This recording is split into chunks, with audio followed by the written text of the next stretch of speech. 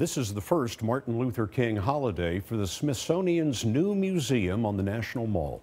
Standing in the shadow of a monument to a slave-owning president, the museum explores the tragedy and triumph of African American history. Errol Barnett is there. But this place just fills me with hope. The chance to be at the National Museum of African American History and Culture on the day honoring Dr. Martin Luther King Jr.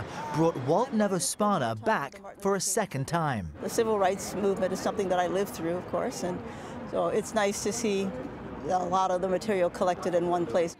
Roughly 800,000 people have toured the museum since President Obama helped open its doors in September. It is an act of patriotism to understand where we've been.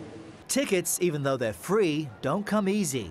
There's no availability until May, and people line up daily in hopes of getting the few same-day passes. India. You're going in there? Yeah. We've been wanting to get in here for some time because we just hear how extraordinary it is. Surprisingly, the museum does not house Dr. King's personal items, which his family is keeping with the estate.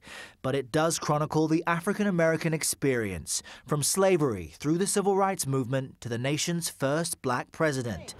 Janice Robinson brought with her more than a dozen people organized through social media. Some people will be coming from Denmark, Florida, Texas.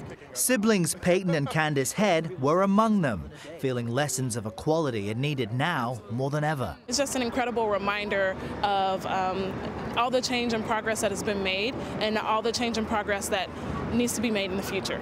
All right, 1, 2, 3, say cheese. Finding camaraderie in history. Errol Barnett, CBS News, Washington.